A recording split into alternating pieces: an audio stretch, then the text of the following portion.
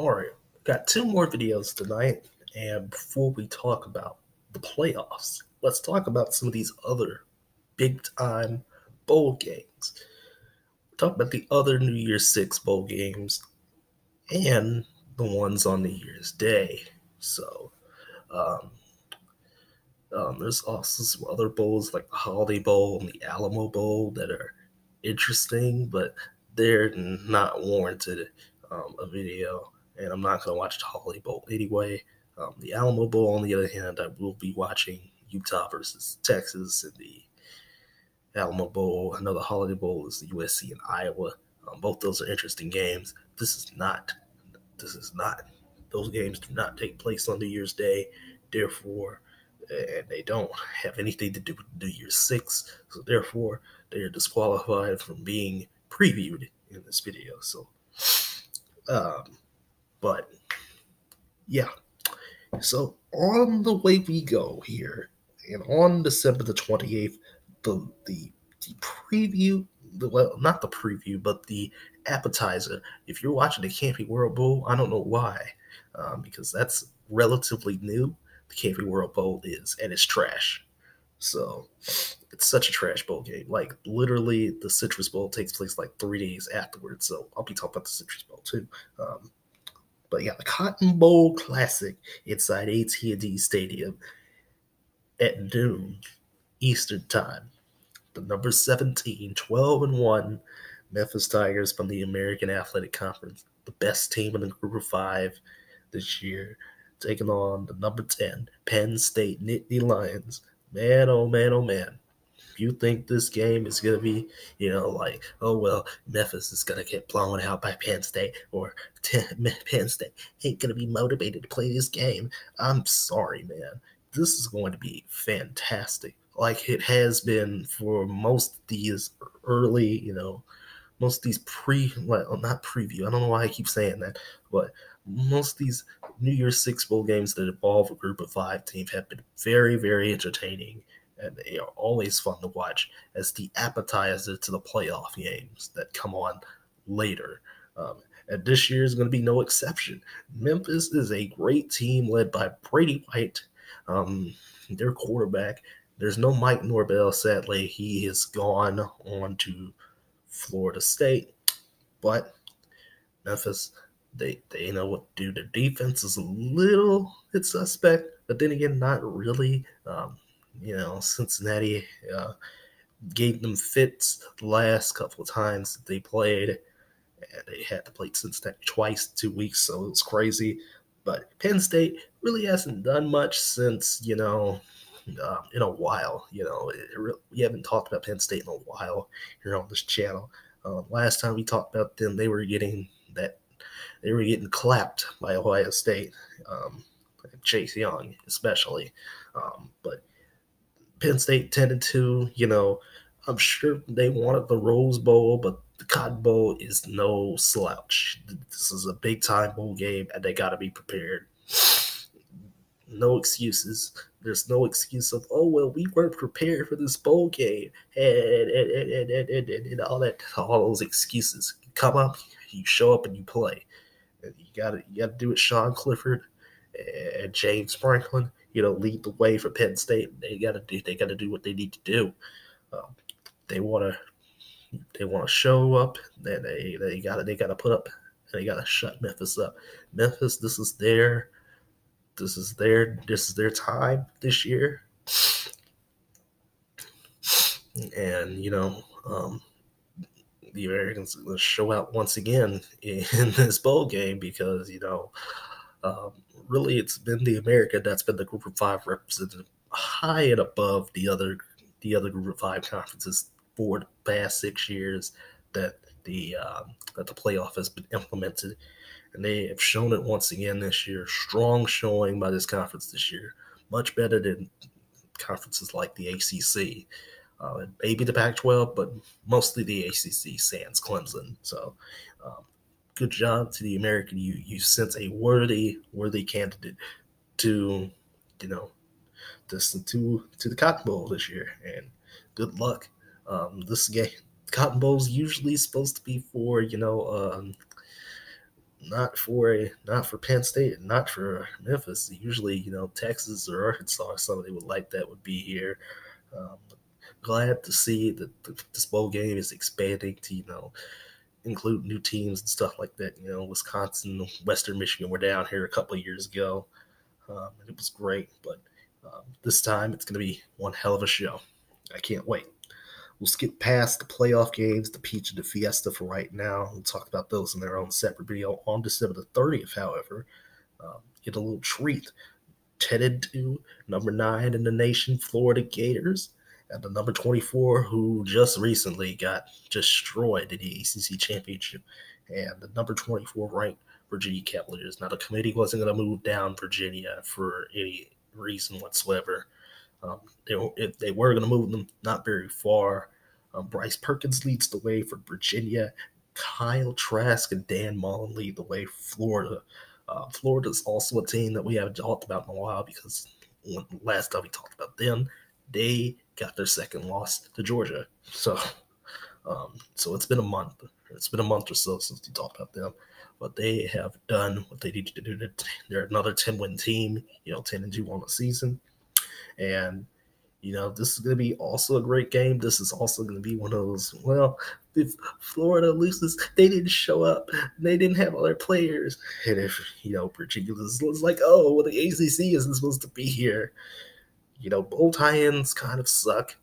And I get that Utah is kind of miffed that they aren't here.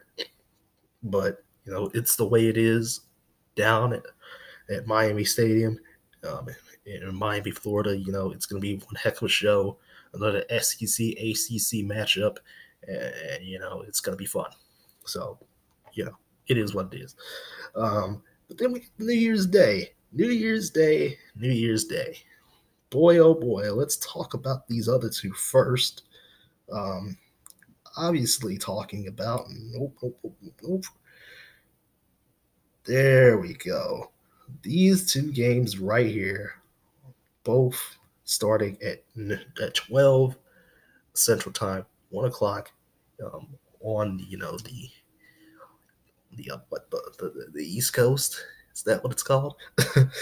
But inside Camping World Stadium in Orlando, Florida, we got the Citrus Bowl, and it is a doozy of a game. Number 14 Michigan, number 13 Alabama. Are you excited? Because I'm excited, man.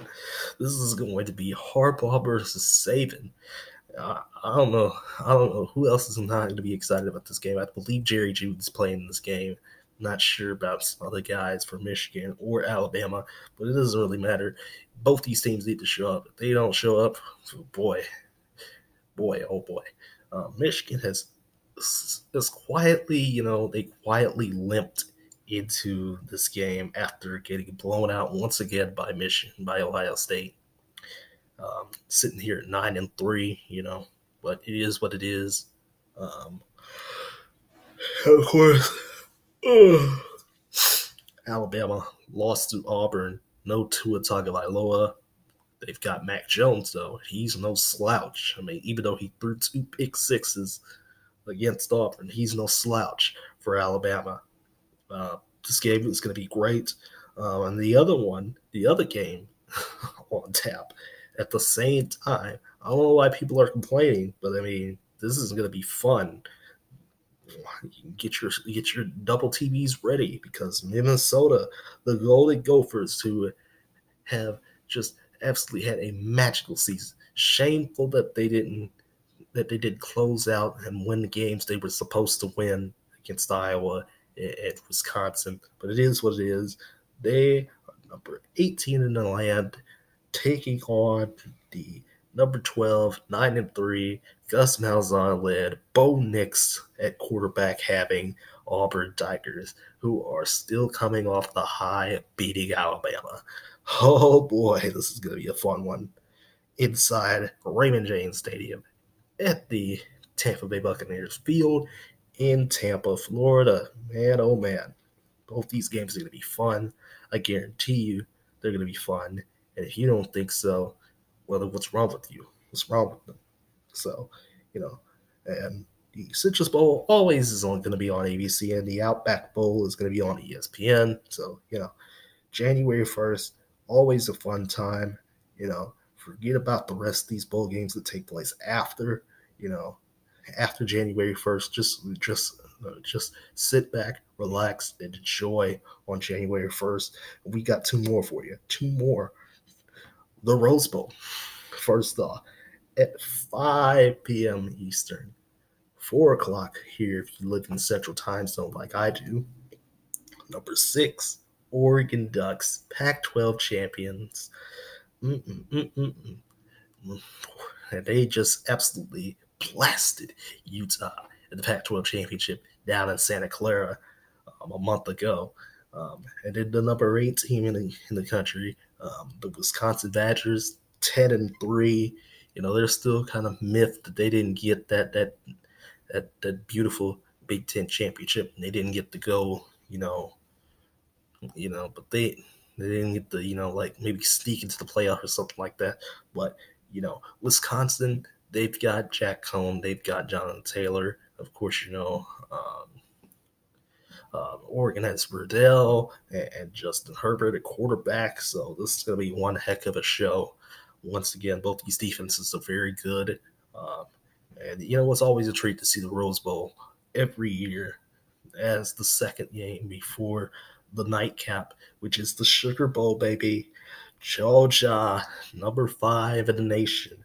Somehow the committee seemed to perceive them as like maybe they were going to be the number 4 team, but we all know this is supposed to be a cookie cut dry case. So I don't know what in the world the committee was smoking when they even considered that Georgia could have been the 4th best team in the country and they could have been selected for the playoff.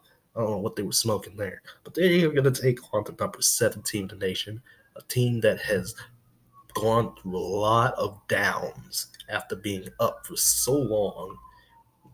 And that's the Baylor Bears, number 7 in the nation, 11-2, inside Mercedes-Benz Superdome in New Orleans, baby, for the Sugar Bowl at 8:45 p.m.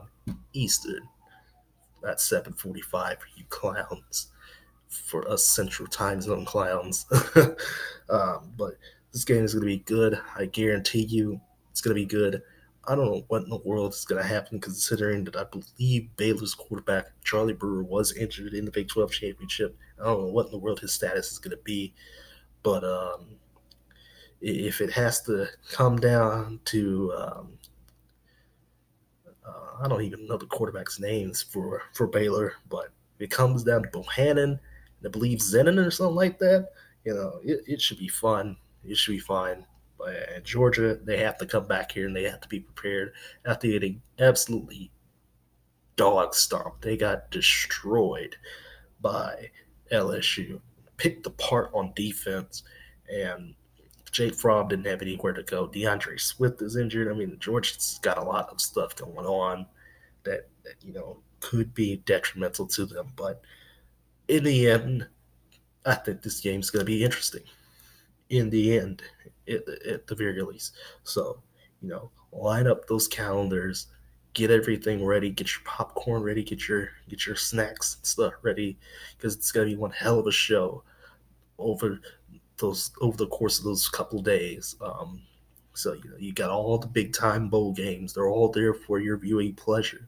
Get those TVs ready, get everything ready, and just get the viewing once December 28th, December 30th, and January 1st hit.